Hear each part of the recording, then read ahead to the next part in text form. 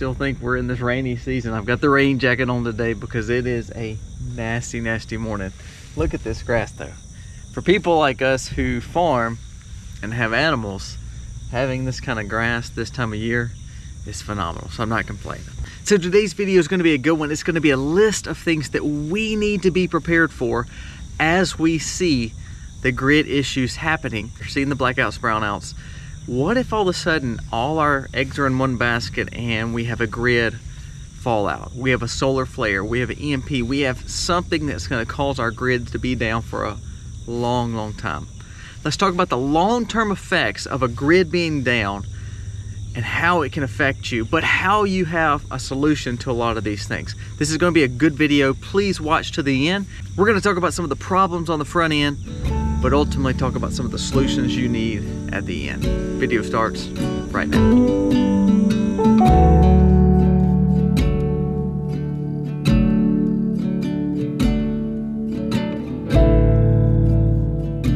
Welcome to the Max. Thank you so much for being here. I say this every video, but I truly mean, you mean the world to me. And so I hope that you'll keep on watching, keep on sharing, keep on supporting our channel by giving us a thumbs up, by going down here, pressing subscribe, commenting. I love to see your comments. I love the constructive criticism. I love the extra information that you're giving us, because you are gaining wisdom, but also you are being wisdom to the rest of the community. So thank you so much for coming along and being here today. So today's video is going to be a good one. Just like I said in the intro, dangers of what's to come if all of a sudden we have a long-term grid outage. However, we're going to talk about the solutions to some of that and how you can keep your family safe. So we're going to talk about some of the problems on the front end, some of the solutions on the back end. So please try to watch the whole video, share it with people who may not see the importance of prepping. I think that these videos are going to do us well, and your comments again are going to do us well, because we're building a community and learning how to take care of our family in some very troublesome times. When we see the situation in our world where we start seeing grid issues. Now, say for instance, we're seeing a little famine, a little drought right now. We're seeing third world countries have problem with food. But when we start seeing it here, meaning if all of a sudden we have a solar flare, our grid is not strong, it needs to be more strengthened. We've had some presidents and some of our leaders want our grid to be stronger, then we've had some not even give it any thought. Now we're wanting more things on the grid. Now we've seen in Europe and we've seen in China, their grid's already being a little compromised, and so they're setting policies on when you can run certain things or trying to hold back from using so much energy.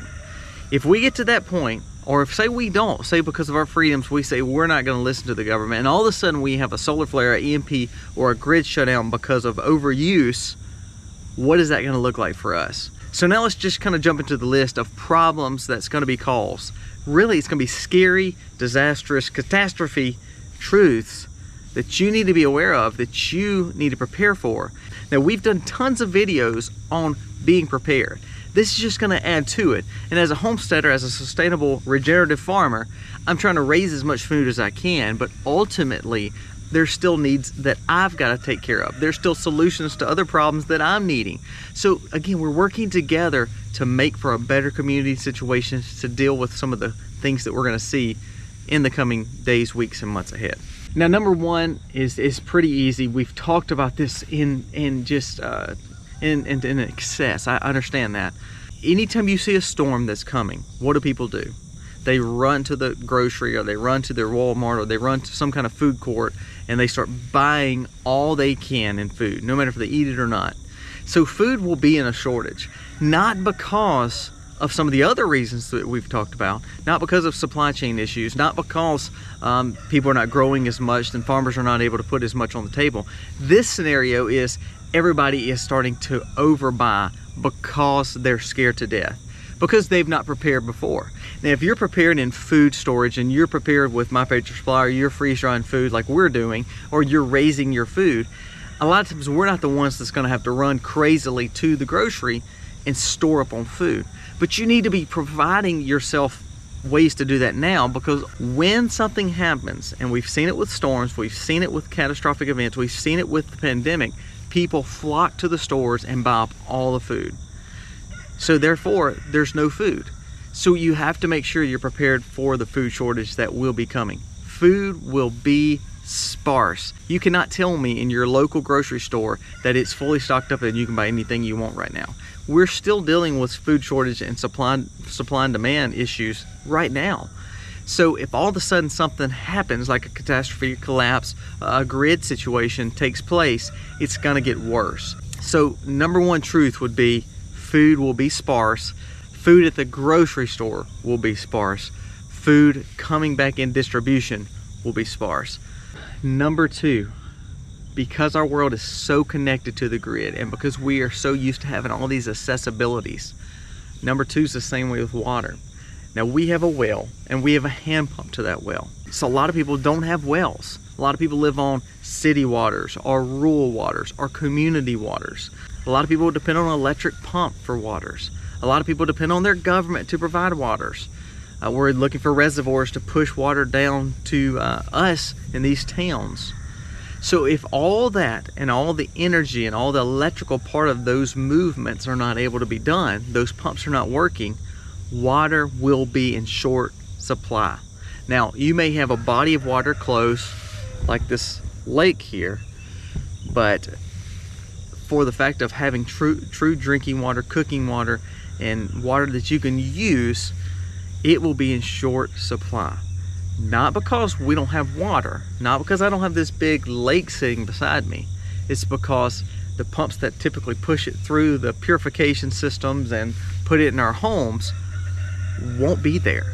I know a lot of people who are on rural waters and on city waters, and even when they lose power, they still have water because the water lines are still running, and there's still generators that can run a lot of that. But if we're talking EMP, solar flare, or grid down, this is not just, oh, I have a power outage because a tree's on my line. This is, we've shut the whole grid down, which ultimately runs those pumps. So water will be very, very, very important during this kind of situation. It's a scary time when we start losing food and water. Number three is pretty scary because ultimately it is making for issues for the rest of it. It's a domino effect. We talk about domino effects all the time. But number three, if we don't have power, we don't have water, we don't have food, then people are not going to show up at work. So either we're going to have unemployment issues, or we're going to have supply and demand issues, or we're going to have supply crisis because ultimately people can't go to work. They're having to take care of their family. They're having to find means for water. They're having to find means for all these other things, food. So they're not just going to show up at work. Well, all of a sudden, these businesses that are part of, maybe a grocery, these businesses that are providing service-oriented jobs, it's going to cause issues all the way throughout. So if number three happens and people are not showing up for work, then that really starts a domino effect that we need to be paying attention to. So number three, employment issues and people not showing up at work. Now that's going to lead to major, major crisis. Because of that, it comes up to number four. Let's think about this for a second now. We saw this over the last 2 years. What did it do? Unemployment issues or employment issues and not being able to have filled jobs, what did that do? That backed hospitals up. That backed up the way we ran our typical needs and service-oriented jobs. So now we see issues with hygiene and medical. So number four would be, what if all of a sudden sewage can't be pumped out because there's no one running the pumps because there is no pump and the grid's down? What if all of a sudden we can't get to the hospital? There's not enough nurses and doctors staffed because they can't get to work. Or they're doing the same thing we're doing. We're trying to fight as a world, trying to fight for what we're needing and trying to survive. So now we're seeing food and water be sparse. Now we're seeing employment and staffing issues as number three. Now what does that affect? It affects maybe your sewage. What are you going to do with all the sewage if you're still using your commode and there's no running water and you're pouring, you may be pouring, maybe you got ditch water or lake water or creek water you're pouring into your toilet to flush it. After a while, where is that sewage going? Especially for cities, especially for people who are tied to community style sewage. Here I have a septic tank, and in rural areas you see septic tanks. It can still cause issues, but pretty much it can still go. But for some people who are used to having sewage pumped out the same way they have water brought in, that could be a major issue. So now we see issues with medical, hygiene, and waste Where's trash gonna go? I can go on a part of my property and bury or burn trash. But what does that cause? Are we worried about what's in the contaminant of trash? Are we worried about making a fire where people see it and all of a sudden they're like, well, hey, this guy's burning something, maybe it's food. So now we're bringing attention to our property. So now staffing caused hygiene and medical issues. Civil disobedience, civil unrest, because there's no civil servants. So number 5 would be same situation. We have policemen, we have medical, we have first responders, we have firemen. All these people who are now doing the same thing that everybody else is doing. They're fighting to try to get some of their basic needs met for their families. They're not able to get the services they were typically used to, so they're not showing up at work. What does that cause? That causes issues for theft to happen, for people to have unrest, to go to the streets and say, hey, what are we doing? What is the government going to do for us? We're so used to government's hand and big daddy and big brother mentality that they're going to just take care of us. So that makes for civil unrest, that makes for civil disobedience, because we don't have the civil servants in place. Now, what does that cause? Well, the government is always ready for anything. I believe that. There's times where the government can then all of a sudden cause martial law. All of a sudden, National Guards and armies and militaries move in to help with some of the situations that we're dealing with civil unrest. Now, I'm not saying that's a good or bad thing, but what I am saying, if all of a sudden we see more martial law style militarization and a national policing, that can cause a lot of issues for the people who are not causing issues. So it's a balance there. What does that look like? Is it give us more security, or does martial law cause us more anxiety and issues? The dangers of losing some of the civil servants and local enforcements and local responders to now more of a nationalized style may cause the civil unrest to wane, but now we're looking at a national government who is now coming in and causing martial law. Maybe their excuse is because of the civil unrest, now we can control what's going on here. I remember during Katrina, when we had Katrina, which was in '05 here in the South. Now we're in South Mississippi, so yes, we got a ton of damage and power was out for weeks all in our areas. New Orleans, of course, and Louisiana was hit worse than us. We understand that. I'm not making light of that. But what I'm saying is, for this area and this hurricane issues, people did a lot of these things that we were talking about. But then on top of that, the search and rescues didn't happen because of the issues with people not being able to do it. Food was gone, water was gone. So we had government trying to do as much as they could to get stuff down here. And so number 6 was another issue with that too, was gas. We would stay in line. I never forget, I was young, and I never forget that we would bring my father, my mother, and myself, and one of my older siblings. We would come and bring all the cars and park them in this line to get fuel. And we would stay in that line for hours, and it was rationed. It was rationed. We couldn't get a lot of fuel. It was one of those situations where we were just getting just enough, basically, to get us by for another day or two, because the supply issues for gas to get it to us was hard, because they didn't have the means to get it to us. And then there was no power, so all these people were dependent on paying with cash that they may not have, because the people didn't want checks, they didn't want credit cards, which caused another issue.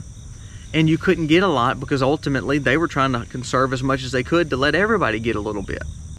So we saw rationed fuel, rationed gas, rationed oil. We see a government right now that's kind of pushing against a lot of petroleum-based options. However, we are still in necessity to those things. So say, for instance, all these issues start happening, and lastly, now we've used fuel to try to go find water. We've used fuel to try to go find food. We've used fuel to try to get away from some of the civil unrest. We've used fuel to take off our trash or our sewage. Let's think about that for a second, because that's the kind of world that we may be living in. Well, now we don't have any fuel. So how are we gonna, get gas to fill up our automobiles if it's not there? How are we going to have, maybe it's winter or cool, and for some of you people in the northern climates, if you don't have enough fuel to run your heat, what are you gonna do?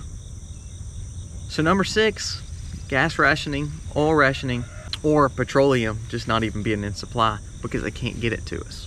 Number 7, I think, is going to be one of the biggest situations. We talked a little bit about medical, But now all of a sudden, say the doctor's offices are closed, the hospitals are only accepting the worst of the worst because they don't have enough people. They're running off generator power, so they're running very abbreviated. All of a sudden, the doctors are not open just to fill prescriptions. Pharmacists are not there.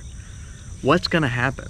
We've seen civil unrest. We've seen people not have food and water. We've seen people not have gas. What's next? What if there's no medicine? What if there's no pharmaceuticals?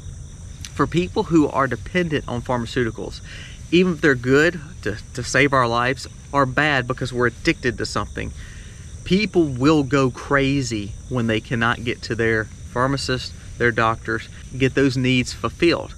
Now, not only on the good prescriptions and the good medicines, now let's talk about the fact of the drug users and the people who are used to abusing prescriptions or drugs.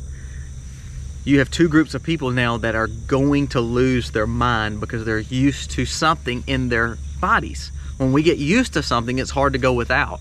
So when we see vices, or we see prescriptions, or we see bad situations and bad uses of drugs, those are going to cause even wide array of civil unrest, or it's going to cause more people to loot and try to find other ways to fulfill something that they are not having. So it's going to be crazy and pandemonium times. Now, what does that lead to? Number 8 would be, what are we going to do with the very ill, the very sick? What are we going to do with our nursing home and our frail and our elderly? What are we going to do with death? What if we see a lot of death? Remember, if medical is down, what if the service or funeral industry is down? What if all of a sudden we're not able to take people to get them well? What if our nursing homes are struggling? We saw that in catastrophic situations like earthquakes and hurricanes, but we saw that even during the pandemic where it was kind of shut off from the world. So now we're seeing medical and prescription issues and vice and drug issues that's causing more craziness, more pandemonium, more sickness. Now we're seeing people that are now even more ill, more frail. Suicides may be up, homicides may be up, or also just death may be up. It's crazy truths that could happen if all of a sudden we see a major grid shutdown, because it is a domino effect. Now, I'm not trying to scare you. I want you to see the hope and the solutions to some of these problems. Now, the reason I wanted to list the problems on the front end, because now let's talk about some of the solutions to those. Number 1 and 2, water and food. That is easy. Like we've been preaching to you for years and years and years, grow food, stockpile food, put up food, preserve food, and make sure it's not dependent on the grid. You will have no refrigeration. You will have no way to keep those things cold. Now, do we have fridges and freezers? And yes, you can use those and they will stay cold for a certain amount of time. So the main thing is to utilize those first. But you need to be putting up other means and ways to store water and food. We need to be canning. I did a video on 5 ways to put up meat. Canning, dehydrating, curing, smoking, freeze drying. All those ways are ways that you can put up any kind of food for it to last a long time. Say you can't do any of that, buy freeze-dried foods that's already readily available, like my Patriot Supply below. Say go into Walmart and just buying canned foods. But when you do those kind of things, remember you have to have tools to open them. You have to have a can opener. You have to have ways to store that food. Make sure you're doing all that you can to store food, because that is the first crazy situation that goes on is everybody runs to the store. So stockpile your goods and foods is key. Water, key. If you have a water well like us, you need to have a hand pump. We're going to do a video on our hand pump. It's off-grid. It takes no electricity. It's a simple pull off the cap, putting a line in there where you can pump it out. It's something you can build yourself or you can purchase, but we're going to be doing a video on that very soon. If you do not have a well and you're not next to a body of water or a creek or moving water that's safe enough to drink or to utilize, you need to be stockpiling water. You need to be buying purification tablets, filtration systems. Now those are only going to last for a certain amount of time, so you need to be buying water storage, 55 to 100 gallons of water storage containers. Now here's what I get all the time. People say, well, I don't have ways to store that. You have to find ways to store that. It becomes so important when people tell me they cannot prep or they cannot do this or cannot do that. What you're doing is you're saying, I'm willing to go through this and depend on someone else to help me. Don't do that. Find ways that you can store the water. If it's simply buying bottled water. Now, again, I'm not for the plastic that the bottled water is there. I'm not for you paying for these big gallon jugs, but if that's the only means necessary and you can't stockpile tap water, you can't stockpile well water, or you have no ways to buy these big barrels, then buy bottled water and stick them under your bed. You can literally slide them under your beds or under your clothes in your closet. With energy, we've talked about that. If we don't have energy, we don't have cell phones, we don't have refrigeration. The solution to that is making sure that you have just a generator of some sort. Have a propane generator, have a gas generator, have a solar generator. We've talked about a little solar generator that you pretty much can save money and buy.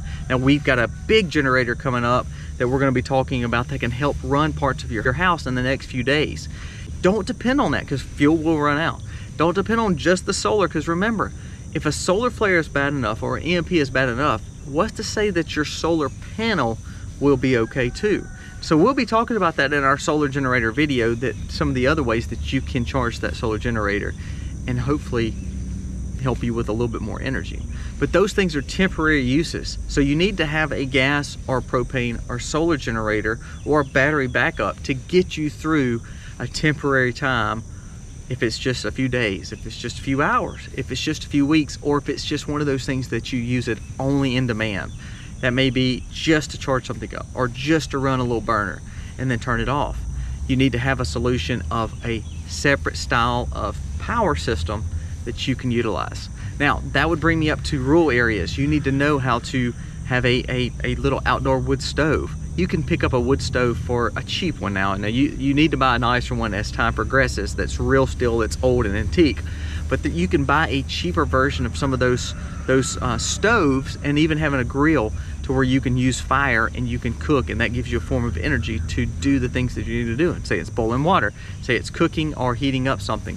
Having fire is huge, and in rural areas you need to have some kind of grill or old wood stove outside that you can utilize, not in your home, but exterior to your home. Making sure that you have a stockpile of medicine and hygiene items. We've done a video, and I'm gonna link the video to the hygiene, to the medical, and also to the bartering items below.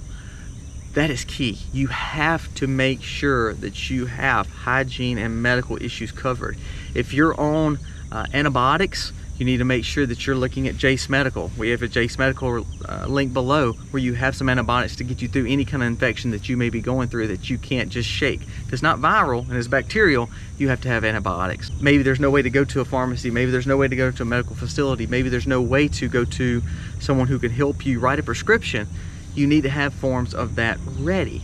Now, say you have issues with anaphylaxis, you need EpiPens. Say you have issues with pain, you need to have pain relievers. You need to have everything you need. We have, in our medical supply, we have oxygen masks, we have respirators, we have a nebulizer. We have all these ways that we want to build this little mini hospital in our home. Now, do we have everything we need? Absolutely not, not even close. By piecing together things that can help us medically, by piecing together all our hygiene items to where if worse comes to worse, we can sponge bathe off to keep our body safe, or we can have deodorant and toothbrushes and toothpaste to keep our health of our mouth doing well.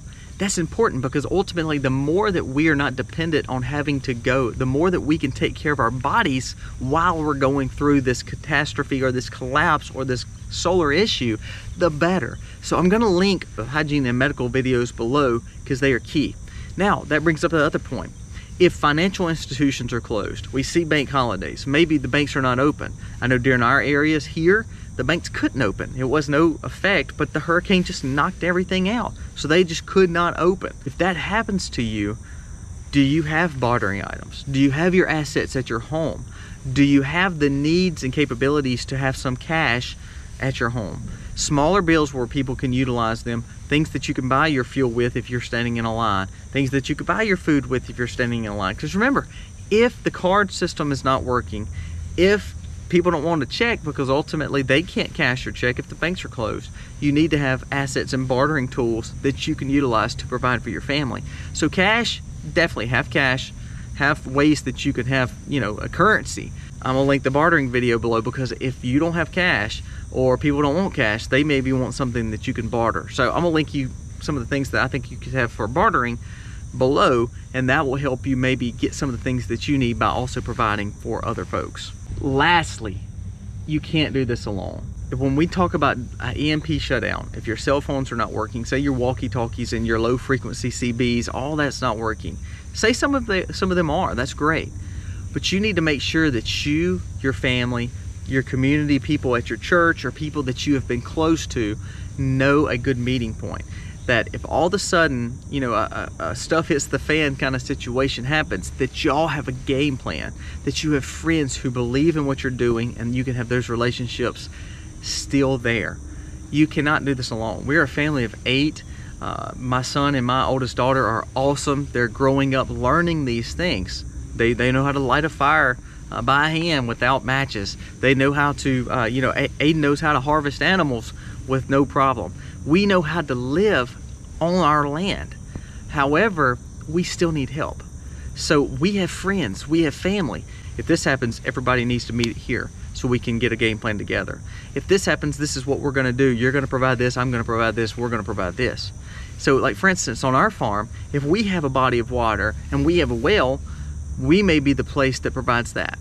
If we have the farm, it may be that we're providing for your animals to eat without having to buy feed.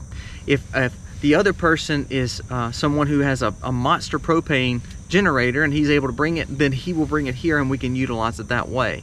You have to build those relationships to help each other. If we're working together, we have a better chance of going through these issues without going through the crisis that a lot of people are going through.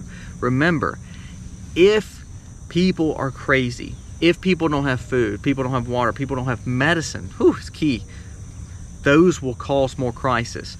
If we're in a military situation where there's a national style policing with militia, you know, what's to say that's going to be any better? What about the civil unrest that they're trying to hone in on? We're going to see a lot of those things. If we see those things, but if we're in numbers and we're working together, some of those situations may not affect us as much because we can protect what we have here. So we see the problems, but I hope you see the solutions. Nothing about going through any crisis or collapse or any natural disaster or any event like that would be easy. I'm not gonna say you're gonna go through it like eating milk and cookies and playing on a rainbow. I'm not saying that, but I am saying when you set solutions up for the problems that may come and you're prepping the solutions for the problems that are in front of us, you have a better chance of going through all this stuff and having some sense, some common sense to work you through it and to go through whatever is thrown our way. Having a grounded faith and knowing that Jesus is in control and God is in control is going to make it easier. When all the craziness and pandemonium is going on, knowing that you have got a grounded faith in Christ, knowing that He's taking care of you no matter what the situation is key. He gives us knowledge, He gives us wisdom, He gives us smarts to do these other things, to prep and to prepare. Don't let naysayers tell you it's not coming, it's not going to happen. If it doesn't, then you've got a lot of food and water you can eat over time. You've got great relationships and friends that you've built just in case.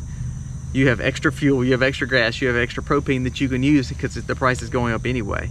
So nothing that we've talked about in this video by prepping for some of these situations is bad. By having these things, it gets you ready to survive what crisis could come. So guys, thank you so much for watching. Ultimately, be grounded in Christ. That's the key. And knowing that He gives us wisdom and knowledge to go through and to prep and get ready for all the things that we may face. God bless, guys. Happy homesteading.